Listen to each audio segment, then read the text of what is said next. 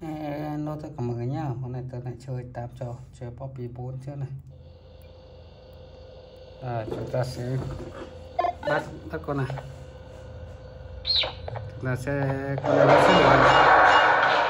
Chúng ta chạy thôi. Chúng ta chạy nhanh vào. Cho là nó bắt đấy. Đấy đó, đuổi này. Nó đuổi, chúng ta chạy nhanh.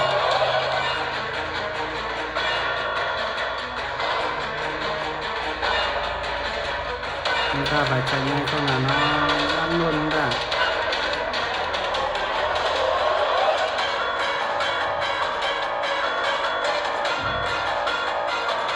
Máy là nó rồi chạy đó.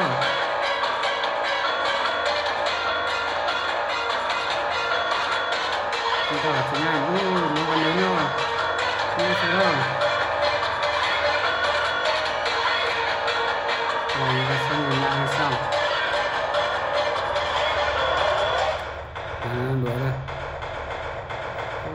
Nó bị kẹt, nó không vào rồi. Chúng ta sẽ thả nó xuống đây.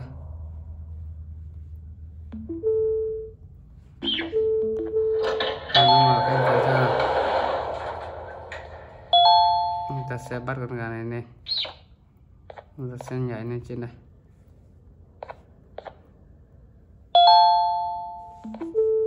Chúng ta thả nó xuống. Nó sẽ đứng trên này, chúng ta sẽ vào đây, chúng ta mở cánh cửa ra.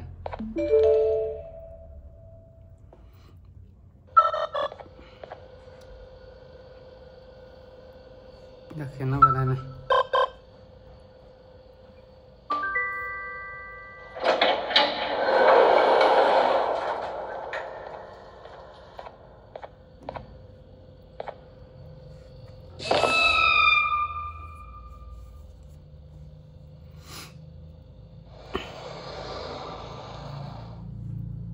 Chúng ta đợi tí nữa nha.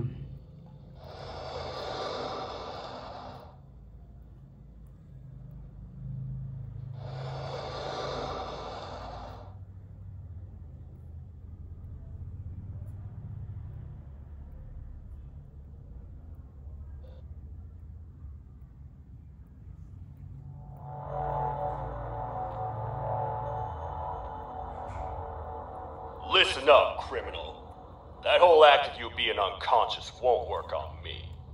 You're a prisoner now.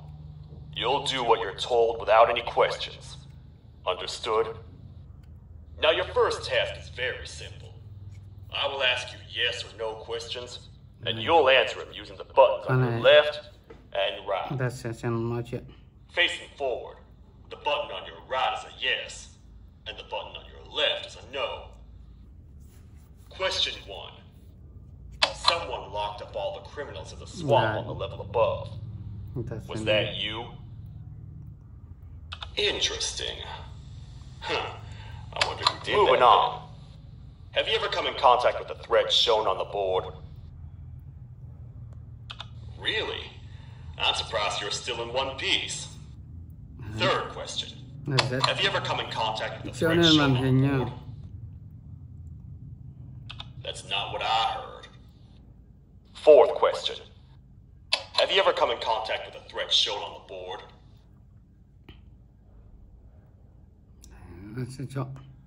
Yeah? I'm gonna give every bit of information you've got on that one. But later. Fifth question. Have you ever come in contact with the threat shown on the board? Well, you better keep a wider eye on the ceiling. That one strikes from every angle. Sixth question. Have you ever come in contact with the threat shown on the board? I could tell something about your answers were fishy. All right, grab your belongings from the back and step out of the room. Chúng ta là xong, chúng ta sẽ đi nhận cái khiển này. Ta sẽ mở cánh cửa ra. Waste of time. You don't even work here. What on earth are you doing this deep down anyway, partner? You know what? Follow me. We can talk more inside. It's not very safe out here. Này, chúng ta sẽ đi theo nó. Careful here. It's not very sturdy.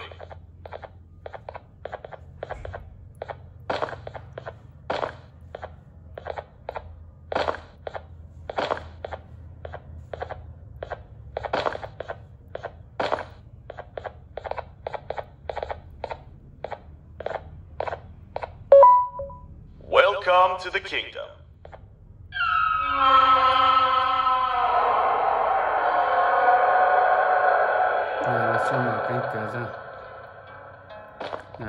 It's not up to me to decide what to do with your partner. We need to talk to the queen. And when we do, show respect.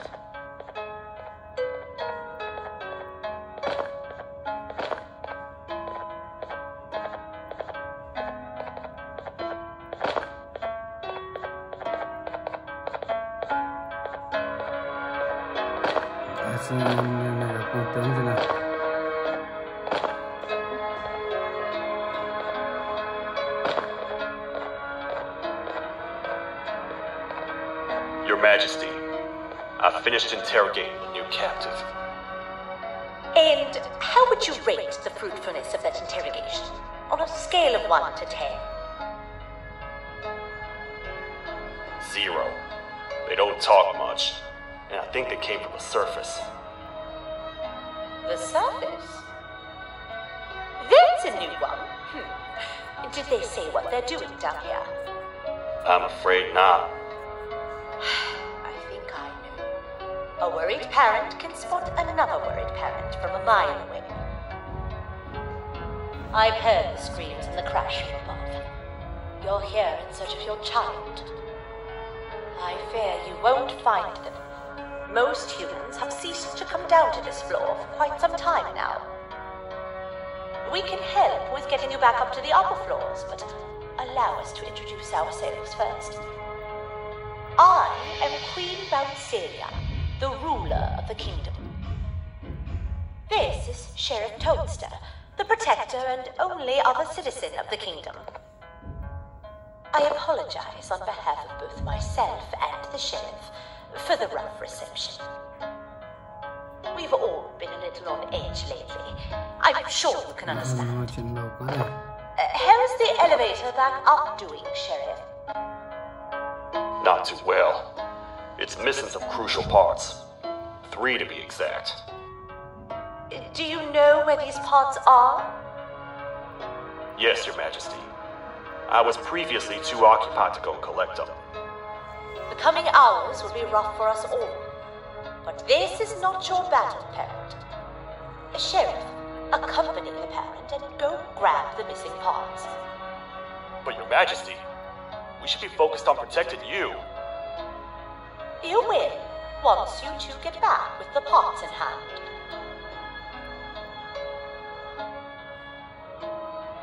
All right, you heard the lady. Let's head to the station, partner. Chúng ta sẽ xem Banban.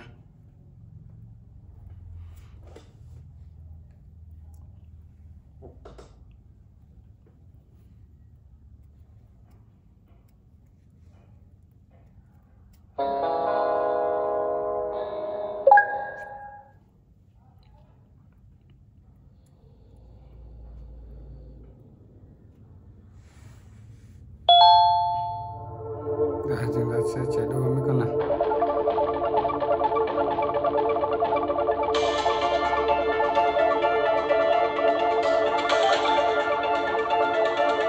Màu xanh này chúng ta chạy trước nha, màu hồng chúng ta sẽ chạy sau.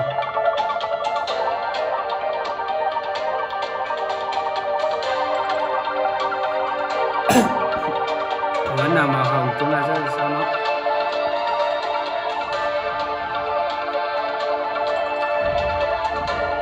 Màu xanh chúng ta sẽ gần nó này.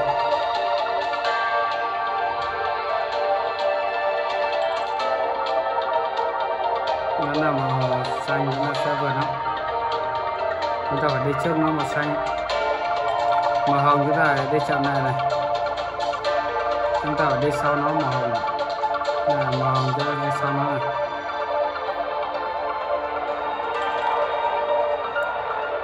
Vẫn là cửa màu hồng, chúng ta vẫn đi sau nữa.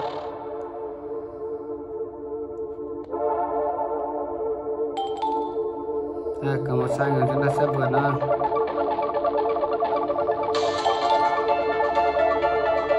Cửa màu hồng cho chậm lại. May quá. Cửa màu xanh nữa là vượt nó này. Tí nữa là chúng ta thua. Cửa màu hồng rất là chậm lại. Cửa màu hồng chúng ta mà vượt nó là chúng ta thua ấy. Màu xanh chúng ta vượt này. Cửa màu xanh mà nó vượt chúng ta cũng thua. Nó cứ vượt chúng ta là chúng ta thua. Cửa màu hồng chúng ta chậm lại.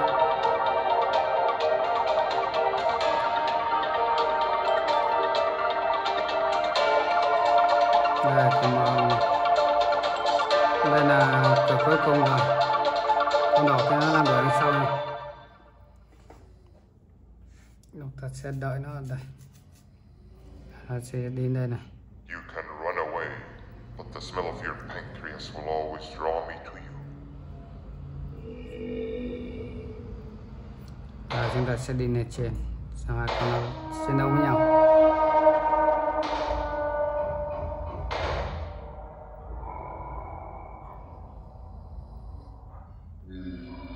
Con đỏ với nhau với con xanh này.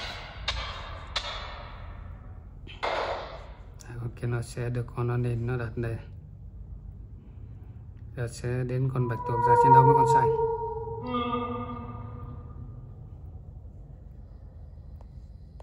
Stop it, you two.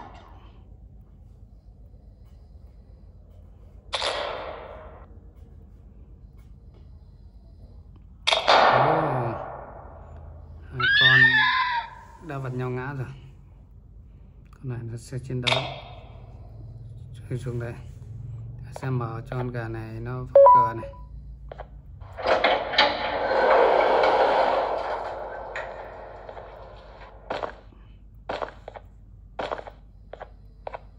Chúng ta ấn vào đây là chúng ta khép cái này vào.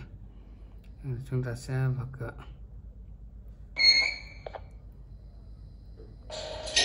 Đây chúng ta sẽ sang trò chơi thứ 3. Bà pi đi.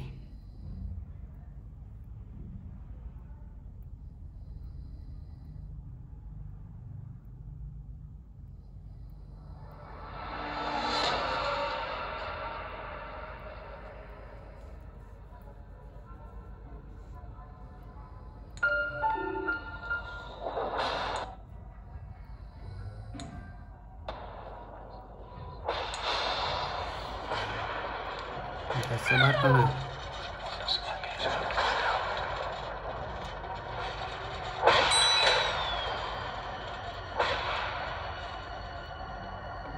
Ta sẽ nắp vào trứng này. Ta bọc nó vào. Đây bên đây có vỏ nữa.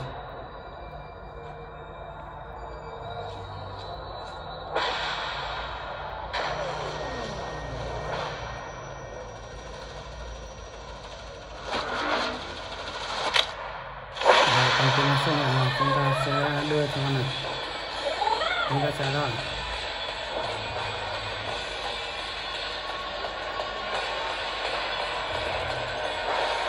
Chúng ta chui đây. Trong cửa con kia nó sẽ không vào được.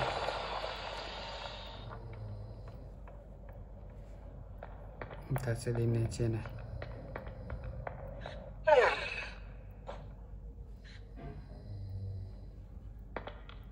Chúng ta sẽ đi sang bên này.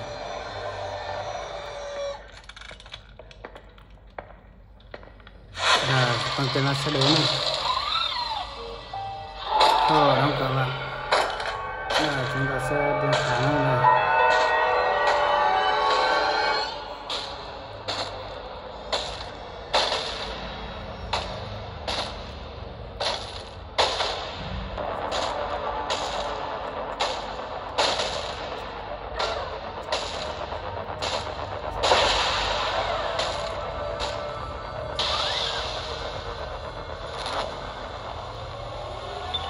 Con kia nó sẽ bị cái quả cầu này hút vào.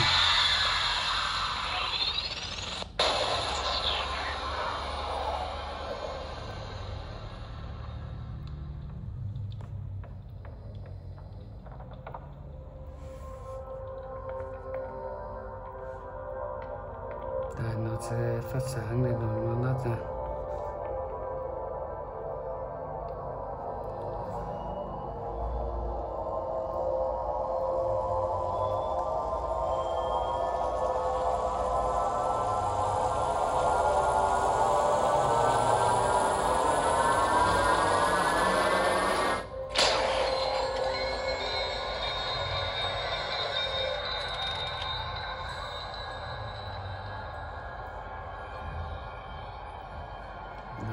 Sẽ đặt nó vào đây.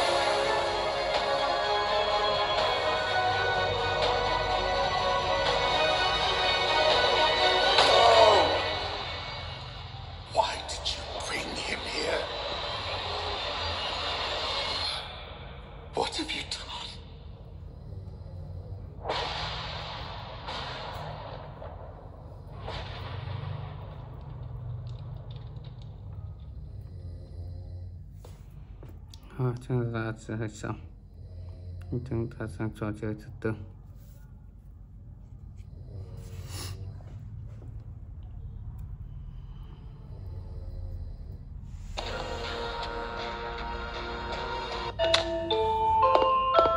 Chúng ta sẽ nhảy cái thẻ này.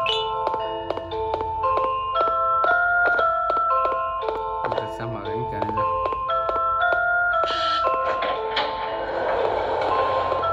Đây là những con vật trong game này.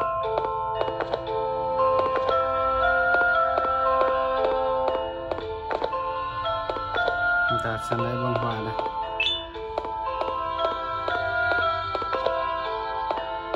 Chúng ta sẽ lấy cái thẻ này. Và chúng ta sẽ trải qua những cái bước trên bên trong này. Sau đây để chúng ta mở cái thẻ ra. Đây, cái này sẽ mở ra này.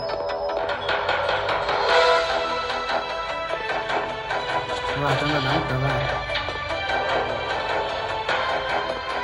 Chúng ta sẽ nhảy qua đây. Đó.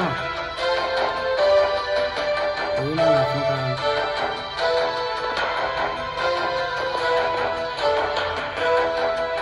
nằm cái tay này chúng ta nhảy xong đây.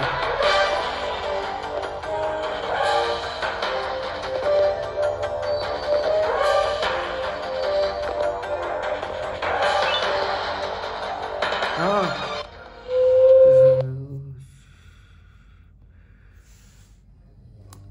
Ta sẽ dùng trò chơi thứ 5.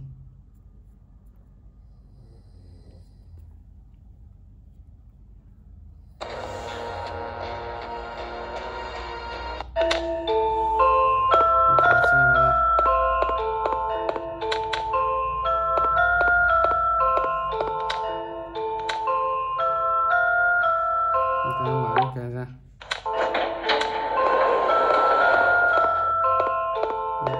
Chúng ta xem.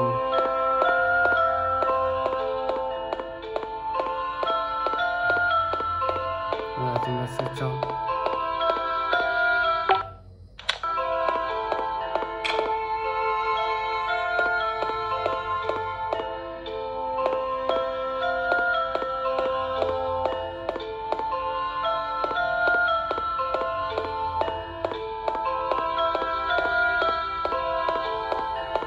Vệ sinh.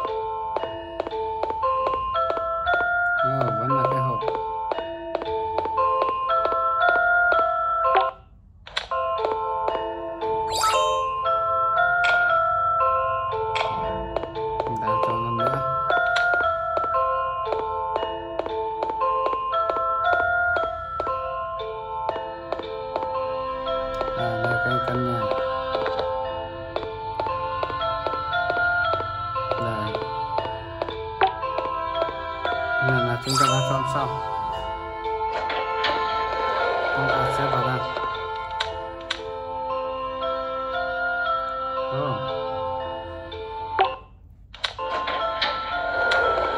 Chúng ta sẽ vào đây. Con này nó sẽ chạy vào đây.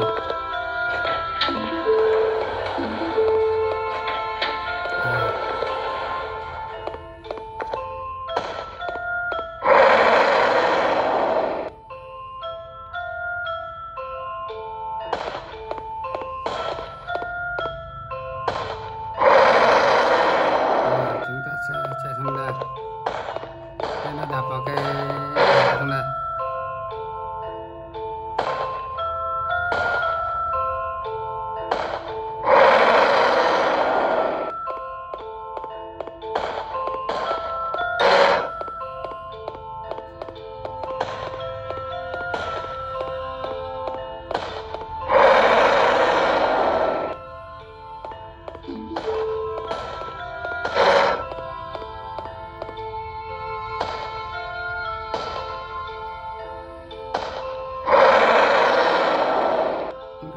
Sẽ xong ra đây.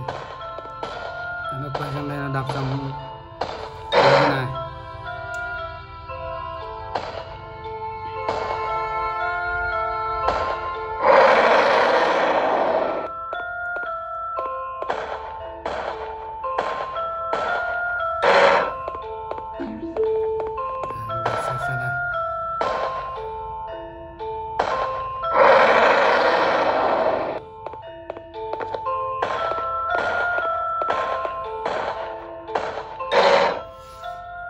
Nó sẽ ập sang bên này.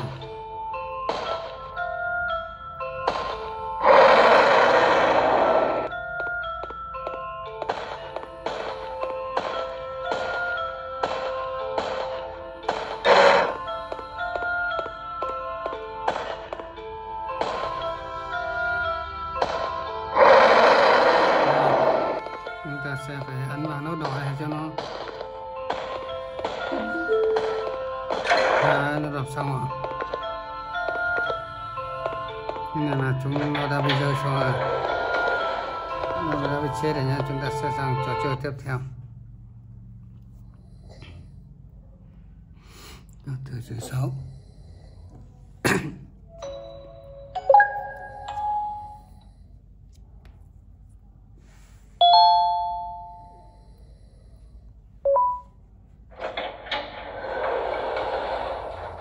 Đây vẫn là cái này. Cái này sẽ đổi chúng ta.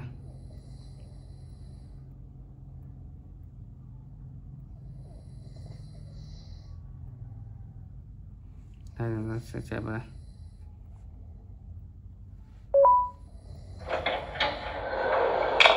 Nó sáng lên rồi. Nào đây này, chúng ta sẽ đi nhặt cái đĩa ở đây.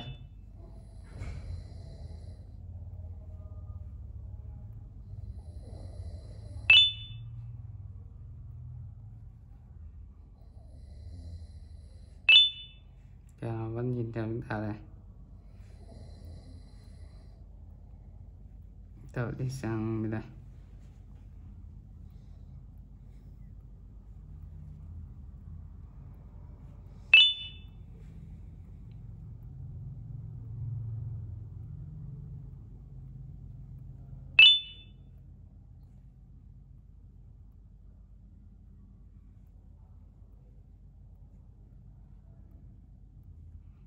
Đang ra hết cái đĩa này. Ô, bên đây còn cái nữa.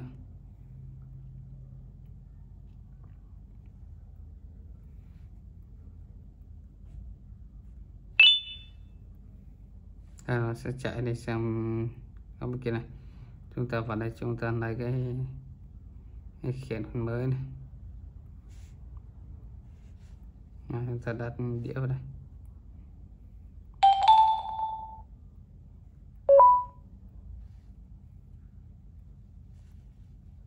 Chúng ta lấy khiển này. Ta sẽ đi.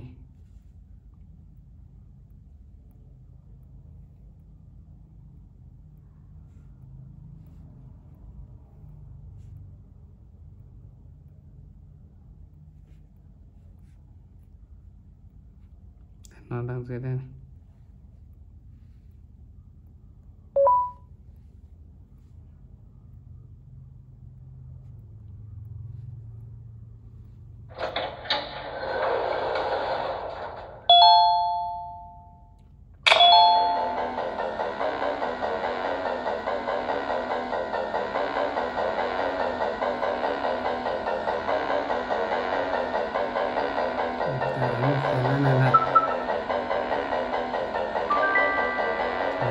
sẽ đi sang này.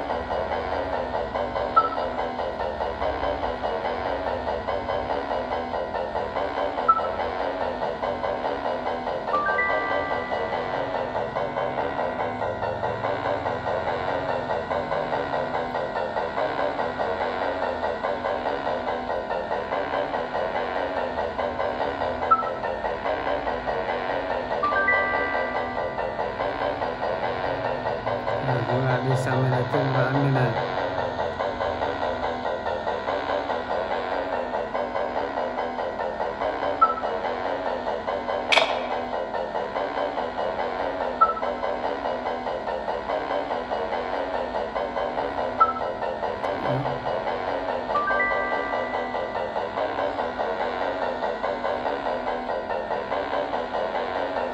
Chúng ta chạy nhanh.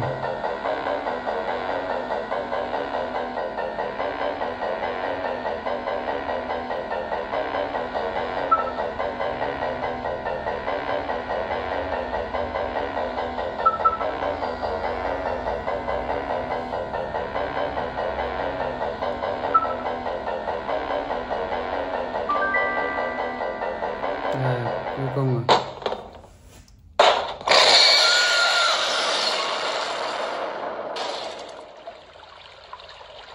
Rồi sẽ bắt đầu.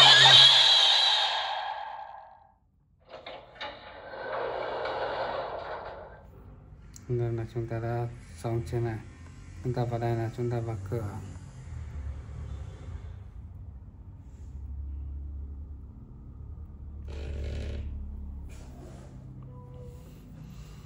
Này là chúng ta đã xong. Chúng ta sẽ tới thứ 7.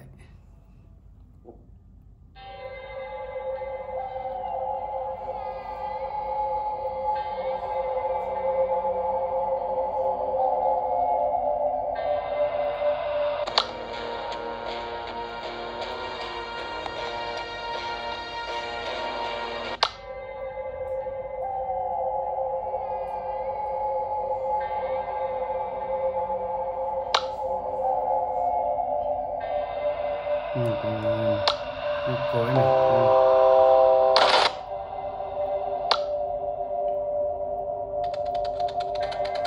Rồi chúng ta sẽ nó vào đây, chúng ta sẽ bật nghe này cho chạy. Chúng ta sẽ thiêu đốt nó.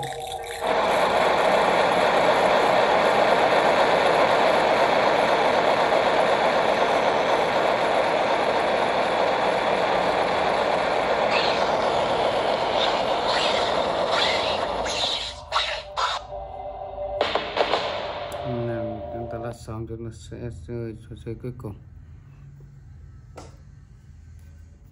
Chúng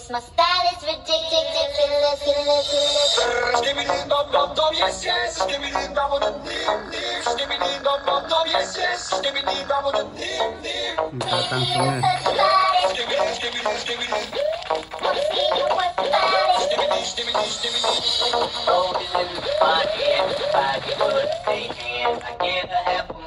My piece, you get a couple grand. Never gon' see the day that I ain't got the fun.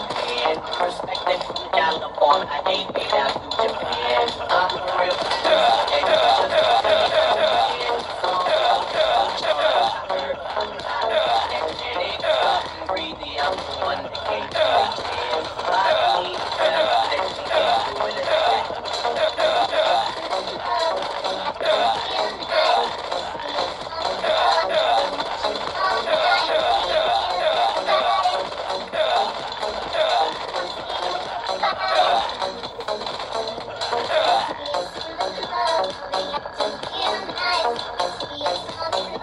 chúng ta tăng tiếp súng.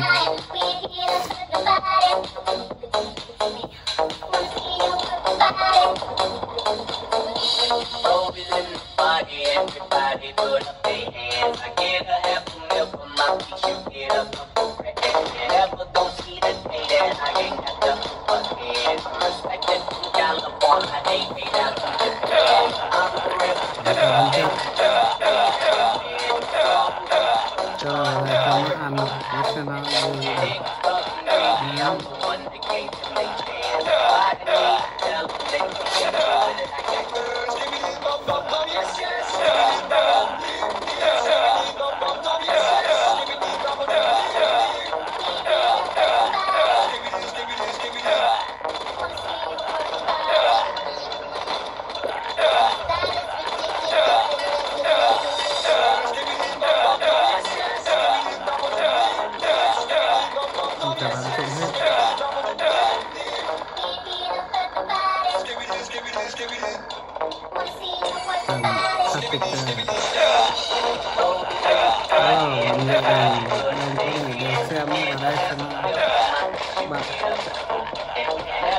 chúng ta không bắn cho nó chết đâu. Và con chúng ta bắn nhạt. Chắc quá đây.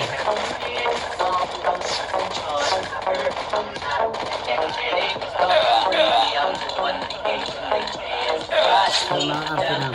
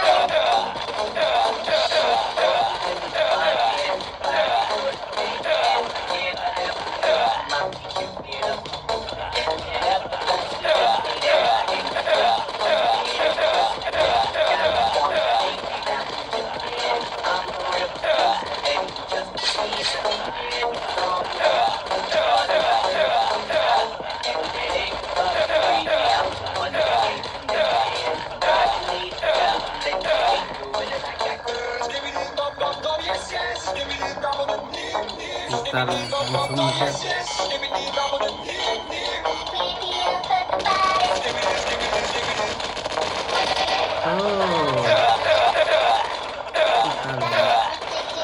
Mép rồi.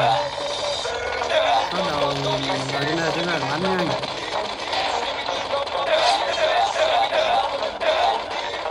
Cái này là phải nhiều cái này.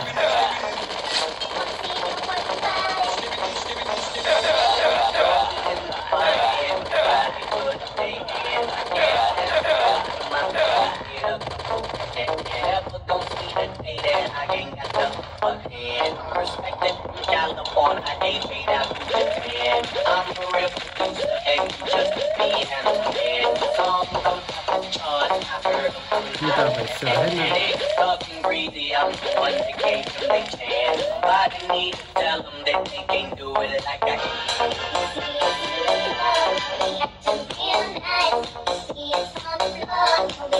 Chúng ta kết thúc video ở đây rồi. Mọi người nhớ đăng ký kênh và ủng hộ video nhé. Hẹn mọi người ở video tiếp theo này.